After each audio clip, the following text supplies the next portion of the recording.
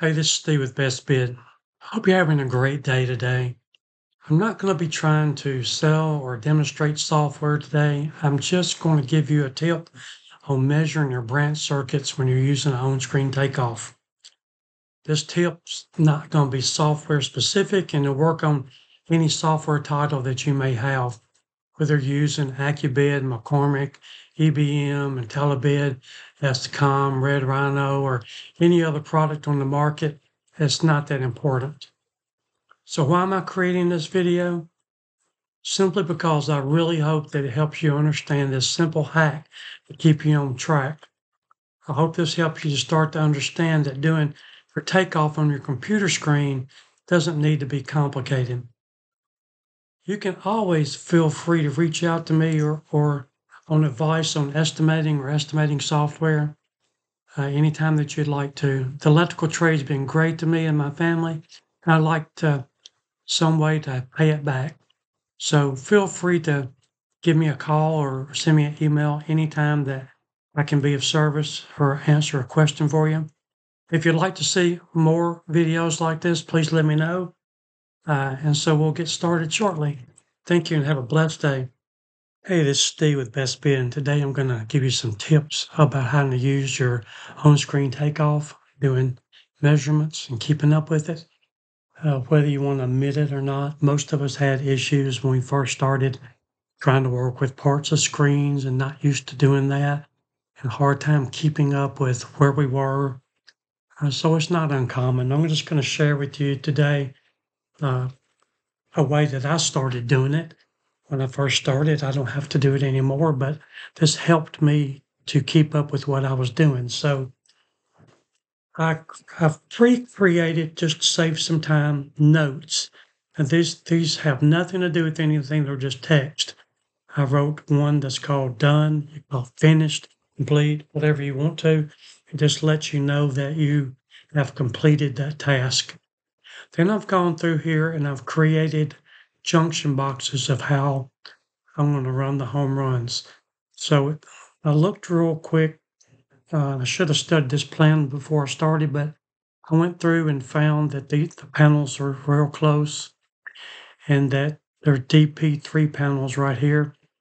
That's where most things come from. So I grouped my home runs the best I could quickly. So I have a DP3, 2 and 12 that's going to catch this circuit and this circuit. And then the other ones go to this LP panel. So nothing else in that general area.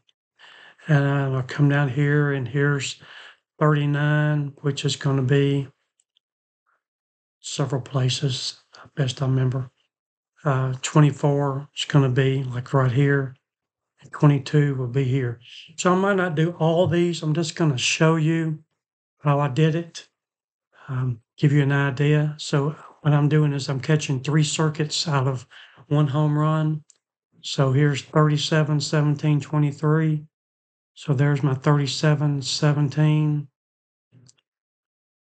and 23. This one only has 6 and 21. This one has 29, 25, and 15. There's 29, 25, 15. So that'll get you an idea of how I started. So now on our software, it's as easy as going to measure and creating what you want to run to these. So I'm going to start off just by putting 1/2 inch EMT with 3 number 12s. I'm going to run a 1/2 inch EMT with 5 number 12s. And for my home run, I'm going to run 3/4 EMT with 7 number 12s.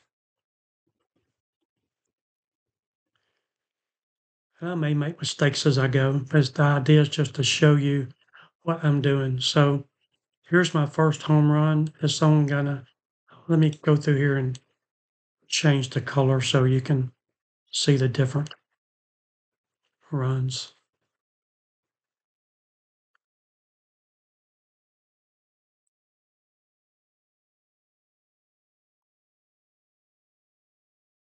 So the first one's going to be a 5. I need to set the scale real quick for this purpose. I'm going to say this door's 3 foot.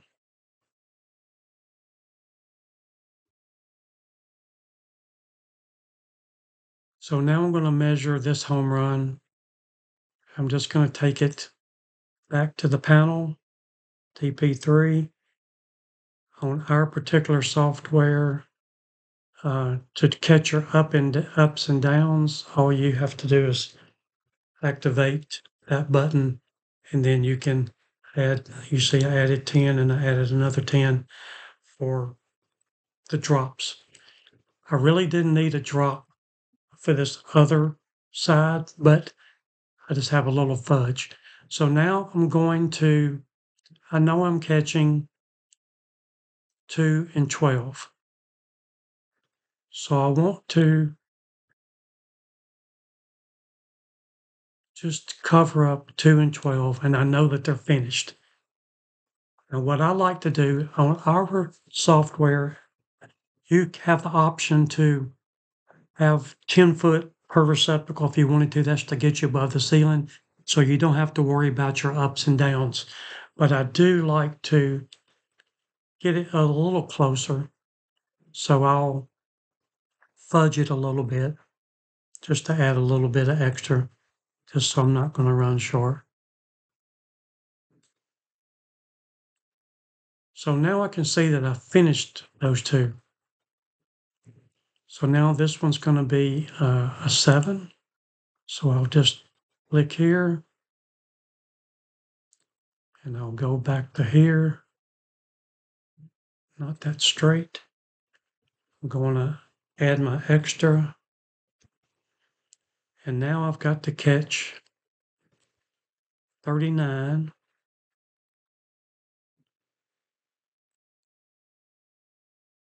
I know this one's 39, and you can do this a different way if you'd like to. I'm just kind of showing you, and this is 39.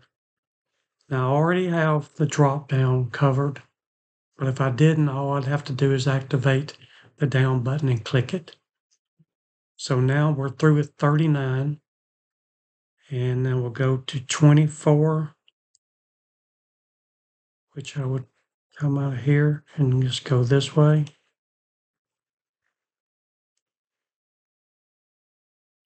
And then 22.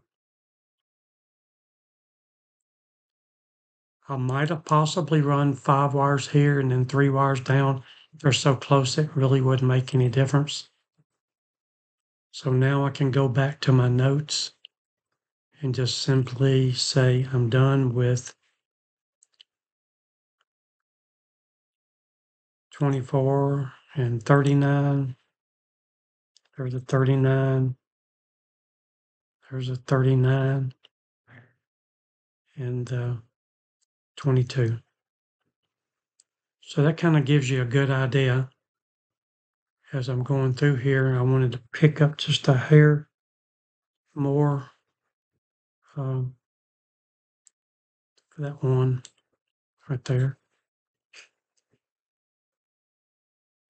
So this is not to get a perfect everything. It's just to kind of show you a way of doing it. So here is 17,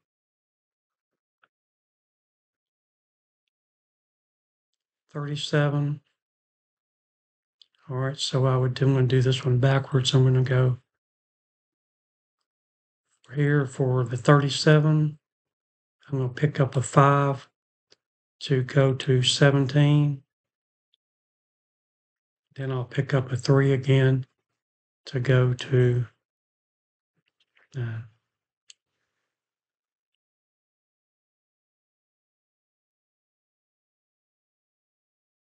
reality, I'll catch this one in the wall, so I'm just going to have a little bit of fluff. Now I need to run the home run itself. So I'm going to run it back to this wall and to this panel. I'm going to activate the up and down, and I'm going to add a couple. So now I can go back to my notes. And we just finished 17, 37, and 23. I don't want to be over repetitive on this, but that's the way that it would work. And that way you can easily keep up with what's going on. So here's one that's going to be 5 wire.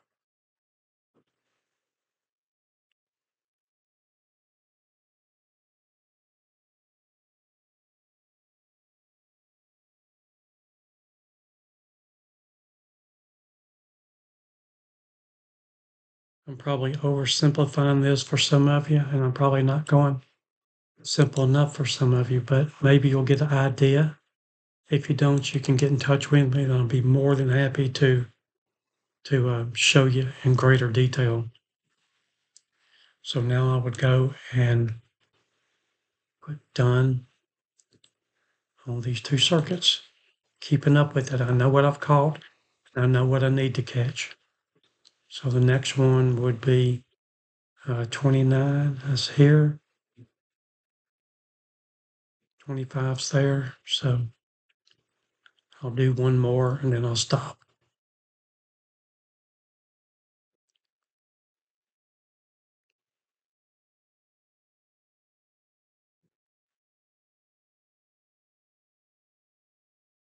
And you can run this in any way that you would install it. This is more of an idea and a concept than it is anything else. So I'm going to catch the 29 here. Catch the 25 here.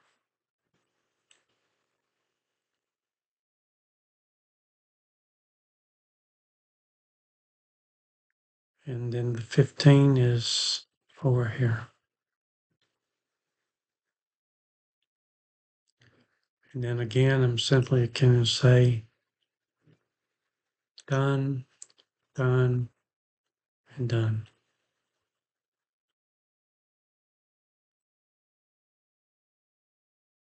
So you can get an idea of how you can do it and how you can keep up with it when you're starting. These notes again doesn't mean anything.